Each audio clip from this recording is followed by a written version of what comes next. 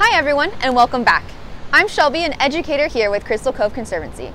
In your last session in the Coastal Dynamics program, you worked with your project team to create a model that showed how you predicted different environmental and anthropogenic factors that might affect the volume of sand on Crystal Cove State Park's North Beach. As you were creating your model, there are likely some parts of your model that you still had questions about. Maybe you wondered how waves really worked, or wanted to know more about how sand really moves through a beach system.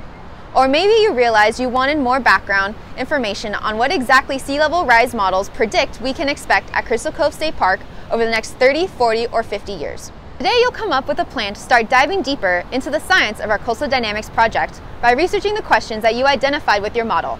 Investigating and learning more about a system under study is an important part of the engineering process because it helps us develop a better understanding of the environmental system itself, which in turn will help us refine our model and make it more accurate to real life.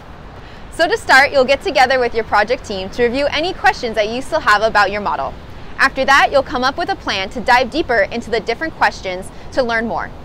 I'll share a few investigations that you can use, or your class might decide to come up with your own approach.